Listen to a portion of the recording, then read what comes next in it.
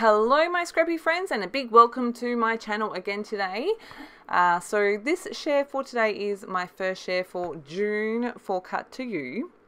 What I've got here is the Spring Edge floral cut file. Floral, I can't remember exactly what it's called, but it's got those words in the title. My apologies.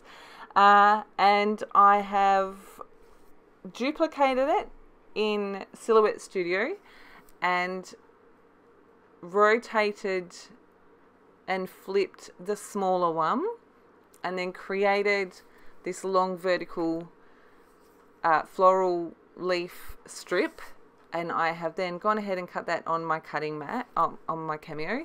And you can see that I very carefully peeled it off my mat, and I have also added some white cardstock behind my pattern paper that I'm using for my background, which is the same pattern paper that I've done the cut from. And you can see what I'm doing here. I'm piecing this back together. So like I said, I've added tiny little pieces of adhesive foam behind this cut file. I'm doing it a little section at a time because I know what's going to happen if I try to do it all at once, and it's going to get stuck to itself and I'm going to get upset. Once I've got all that stuck down, you can see I've still got all my bits left on my cutting mat. I'm going to go back through and very carefully piece this back together. I'm using my Scotch tacky glue. Sorry, my head is in the way. And I'm actually using my tweezers. And I'm just placing these pieces back into the part where they came out from. I'm adding my adhesive directly to the white cardstock because that was much easier than trying to add it to the piece of pattern paper.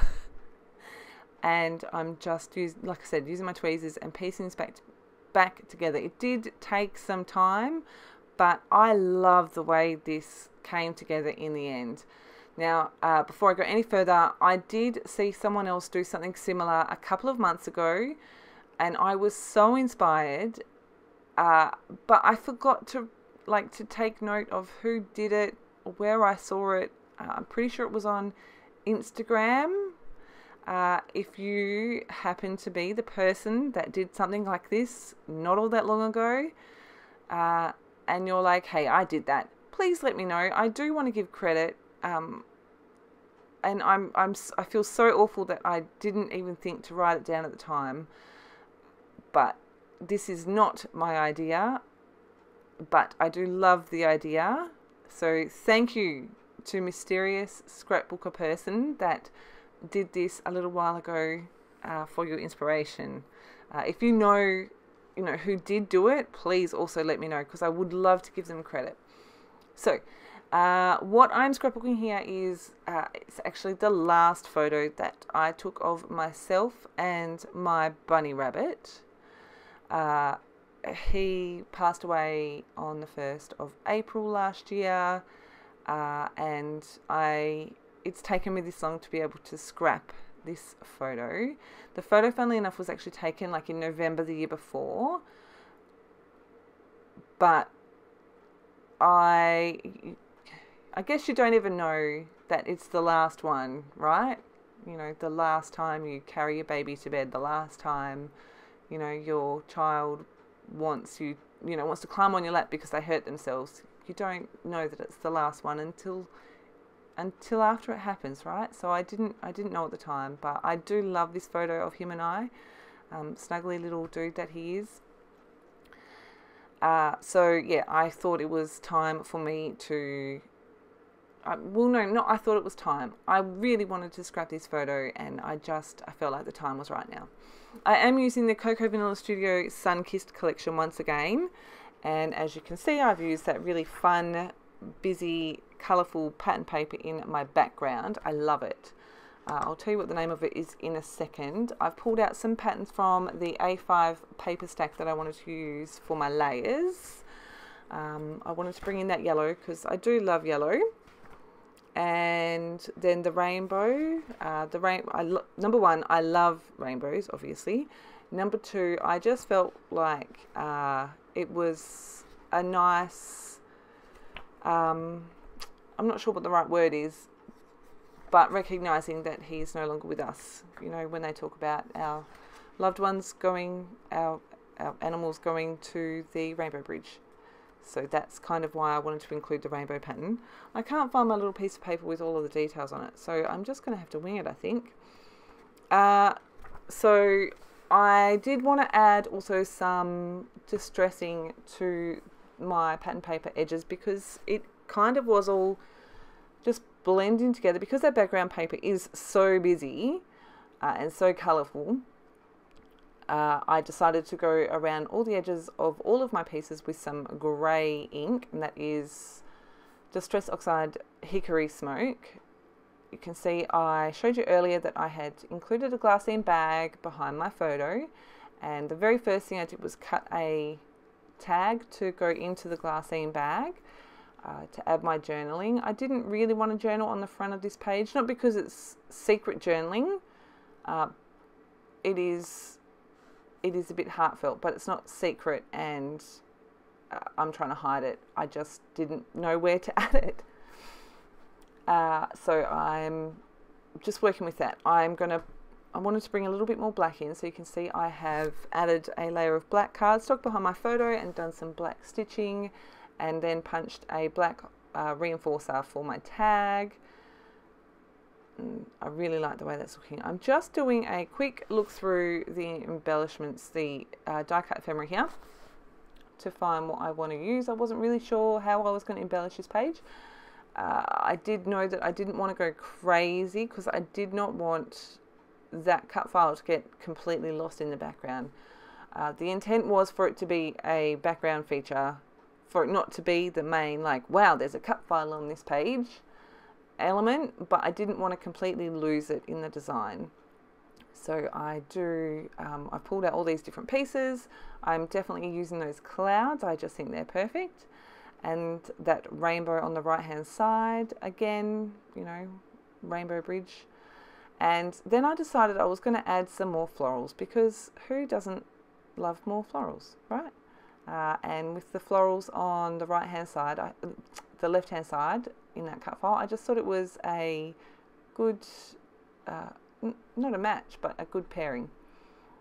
So I'm just adding these florals down the bottom here. I'm trying to see if I can get these hearts in, and I don't think I get any in the end. For the florals, I am trying to get the colours, pretty much all of the colours, so it all looks kind of balanced and evenly spread around. And I'm trying not to have like a pink flower predominantly on top of a pink part of the background, which I realise is a bit tricky, and is also one of the reasons why I chose to use the floral die cuts rather than fussy cutting florals from the pattern paper, because they do have that white border on them, and I'm going to, obviously the white border separates it from the background, but also I can then ink it up as well. Adding in a couple of leaves here. I love this deeper green. I like the pop that it adds. And then I'm going to add some more florals up to the top here, and I'm just going to layer them. Some of these florals, I don't know if you've noticed, have got marks on them, because I've tried to use them on other pages and they didn't make it, but something got stuck to them. So I'm just tucking that down underneath. That orange one down the bottom actually had part of it cut off. So just adding things as I go. I wanted to have up the top there, that cluster all kind of touch each other and come together. I got to this point and I was like, oh, I think I'm pretty happy with that, but there's something kind of missing. So I pulled out the clear stickers, and I'm going to add the 2 rainbow arrow chevron stickers to the corners of my photo. I'm going to change out that captured tab up there as well for a yellow one, and it says "So Happy," and that has been tucked between my photo and my black mat behind my photo. And you can see here I've gone in and added a couple more florals to the left hand side, and I feel like that just kind of ties it all in together. My cut file on the left hand side doesn't get lost. It's like a floral explosion. I love it, and I'm just showing you there that I added in those 3 clear stickers to kind of draw your eye around the page. And I'm going to come in with some of these cute little puffy hearts, which I love also. I may have a couple of packets of these puffy stickers. They're kind of awesome. I love them. So I'm just sticking those in places. You'll see as I do this, I will kind of point them out. It's for my own benefit. Just like drawing the line to see if I've got like a straight across line or a straight up and down line. I don't want that. I want more of a zigzag across that diagonal. So that was me doing that just there. I have added my journaling to my tag as well.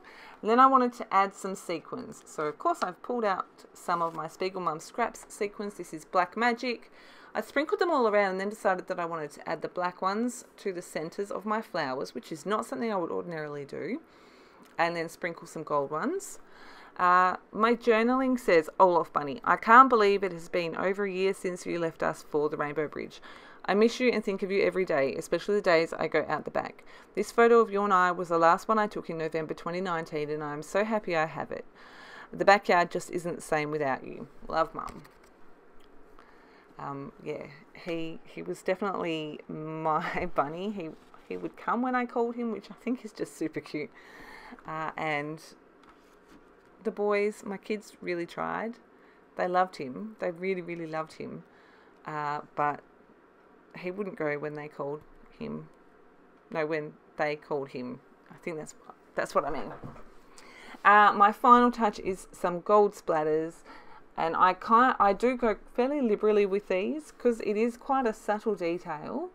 And you can see I've covered up my photo, but I do add splatters all across the top of all of my layers there. And I really like that extra touch that it gives. And it kind of brings the whole lot together. So it's not this cut file on the left hand side and then my stuff on the right hand side.